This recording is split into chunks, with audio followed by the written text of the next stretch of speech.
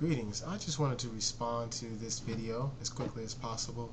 Um, the Quran in Islam, or God in Islam, which is God. Allah is God in Arabic. Arabs call God Allah.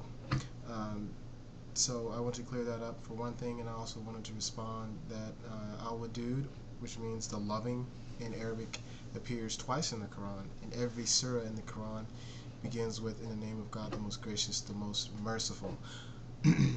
God in Islam is very merciful, and I think that people that in Christianity that say God is loving, in Christianity and not in Islam, have a very twisted idea.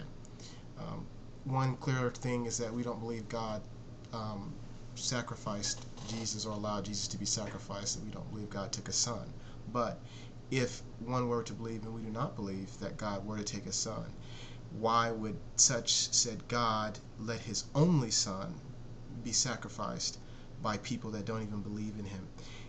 And it's no comparison to the sacrifice of Abraham, upon whom God rewarded with a sacrifice of a ram, and he did not sacrifice his son. But he certainly didn't let Ibrahim sacrifice his only son to a pack of people that had no concern for him, or people that did not believe in him. So why would God, loving and merciful, send his only son down to earth to be killed by sinners? So we believe that God in Islam is in fact most kind and most clement.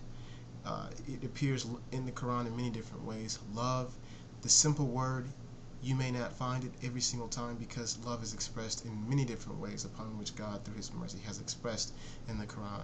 So let us consider that when we start dialogues about talking about things like this. It requires some knowledge and some experience, and please read before you just take knowledge from people that claim to be telling the truth.